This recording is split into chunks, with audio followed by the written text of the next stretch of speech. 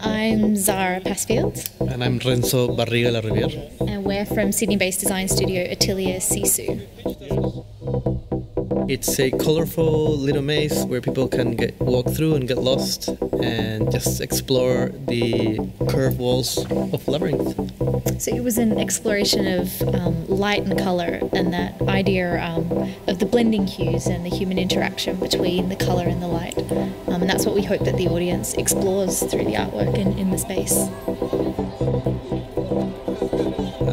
Liverpool itself is a really welcoming city. It's really alive, so we absolutely love that. And I think that these kind of events are really important to bring people out into the streets. You know, there's so much variation. As an artist, it's so exciting to be able to explore the different nooks and crannies around the city and see people inhabiting the city to its fullest during the period of River of Light.